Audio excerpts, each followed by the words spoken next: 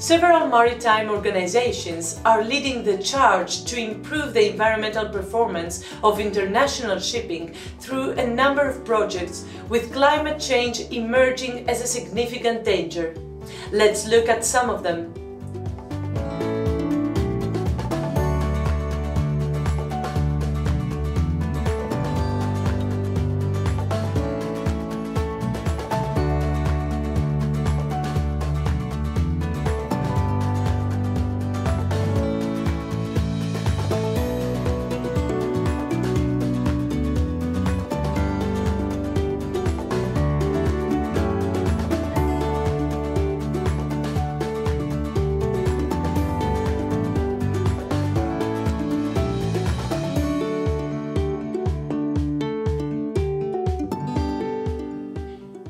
The 2023 GREEN4SEA Initiative Award goes to Clean Energy Maritime Hubs. Congratulations!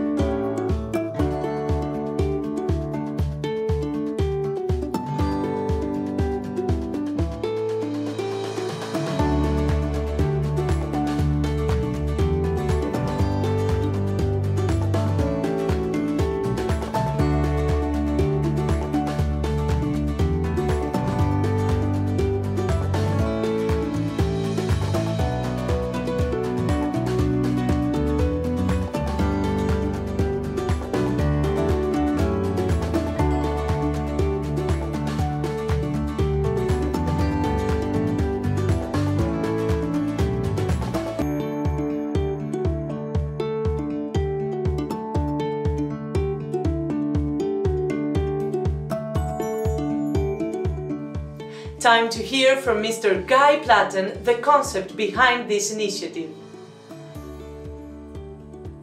It is a great honour to be accepting the award for the Clean Energy Marine Hubs initiative, which so many people have been working hard to set up and make a success. The Clean Energy Marine Hubs initiative, or as we call them CEM-Hubs, is a unique partnership between the International Association of Ports and Harbours, the Clean Energy Ministerial and the International Chamber of Shipping.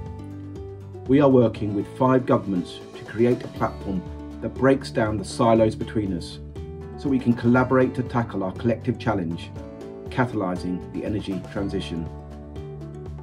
The initiative is a real outcome of our COP26 engagement on our Shaping the Future of Shipping Summit last June, when we convened the leaders of the maritime value chain.